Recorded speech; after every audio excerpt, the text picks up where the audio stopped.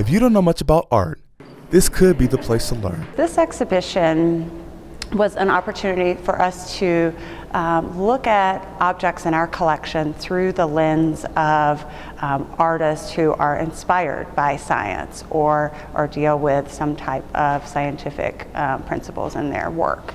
The exhibit is more than just pictures and sculptures. It does a lot to do with nature and science, and I just think it's really interesting and it makes people think, and that's what I love. It's people aren't expecting it when they come into the museum. But they could also mean something special to a little girl who is just 9 years old.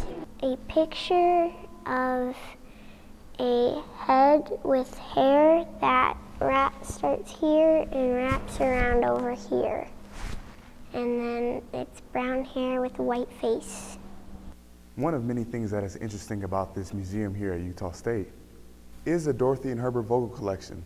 There were a couple in New York who owned over 2,500 pieces, and they decided that they were going to donate 50 to every state. That was called the 50 Works for 50 States. In fact, if you didn't know, Utah State University Museum holds those pieces for the state of Utah. Interesting. For a professor of music, art and music go hand in hand. We are artists. We're given a palette of music and we have to interpret it.